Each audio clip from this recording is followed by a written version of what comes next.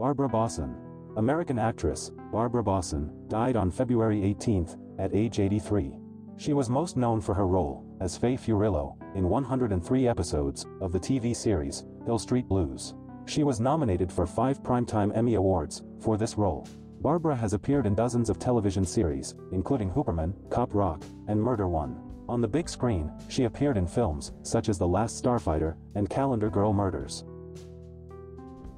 Richard Belzer. Richard Belzer, the beloved comedian who began as an edgy stand-up performer before finding further fame as the cynical but stalwart detective John Munch on Homicide, Life on the Street and Law and Order, Special Victims Unit, has died. He was 78. Paco Rabanne. Paco Rabanne was a fashion designer known for his space-age designs in unusual materials, such as metal and plastic.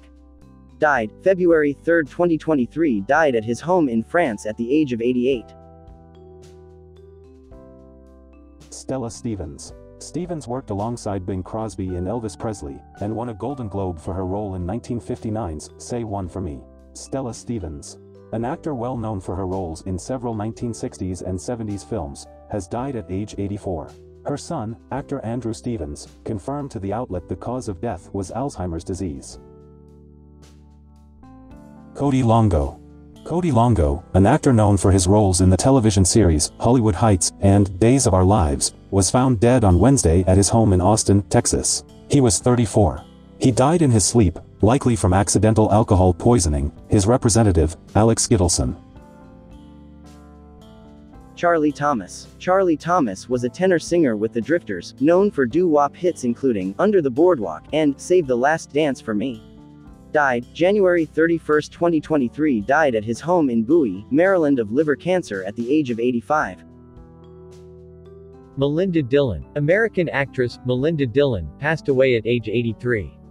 She died on January 9, but it became known about it only a few weeks ago. She was most known for her roles in films, such as Harry and the Hendersons, A Christmas Story, Magnolia, and The Prince of Tides. Melinda was twice nominated for an Academy Award for Best Supporting Actress, for her roles in Close Encounters of the Third Kind, and in No Malice. Her last major role was as Ginger Templeman, in the 2007 film, Power Over Me.